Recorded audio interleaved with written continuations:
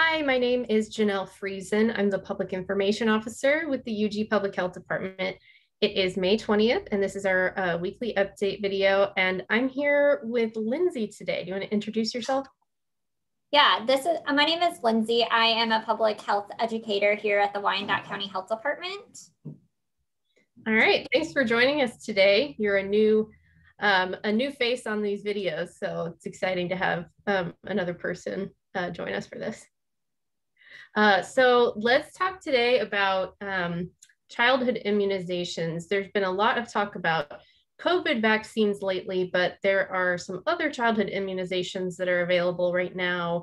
And we want to make sure that we let people know what's going on with that. So can you tell us a little bit about what the health department is offering this summer for childhood immunizations? Yeah, starting May 12th, we started offering childhood immunizations for children that are behind on their regular vaccines. So not COVID vaccines, but we're talking like TDaP, meningitis B, things like that, that they need for school. And so we're actually offering those every Wednesday from 1 to 6:30 at the Kmart location, the central location.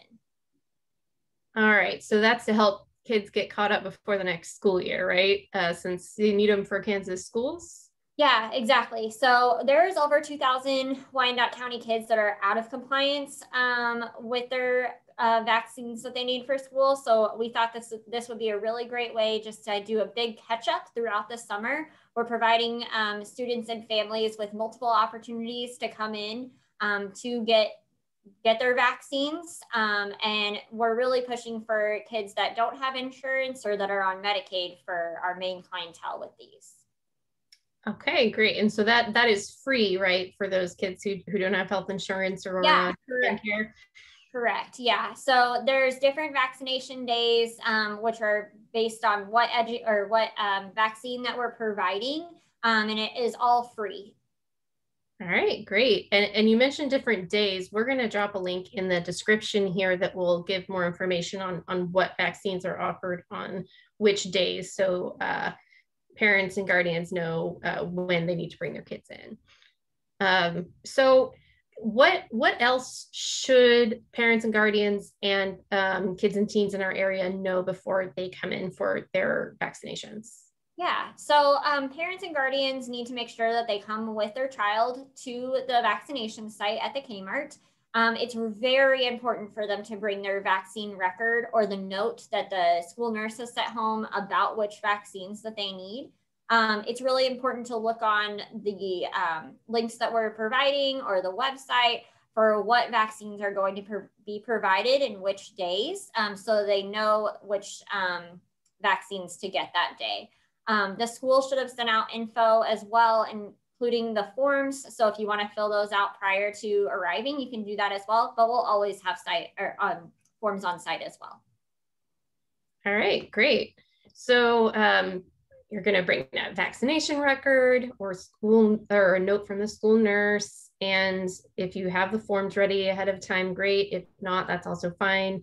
But what about the COVID vaccine? So bringing it back to that for a second, if you're bringing your kid in for other vaccines they need, can they get the COVID vaccine at the same time? Do they need to come in a different time if they're 12 and older, that is? How does that work? Yeah, so if the child is 12 or older, they are now eligible to get the Pfizer COVID-19 vaccine. And they can get it at the same time as those other vaccines. So you can definitely save a trip with that. And parents and guardians are always welcome to get their COVID-19 vaccine at the exact same time as their child if they want. So they're kind of on that same schedule. But the first couple of childhood vaccine clinics, which will go until about the end of June, are for our middle school through high school ages. So pretty much all of those kids should be eligible to get a COVID vaccine as well if they're wanting to. All right, great. So that makes it convenient to do it all, in one stop. And that's on those Wednesday afternoons from 1 to 6:30. So if people need to come a little bit later in the day, there's some later hours on Wednesdays.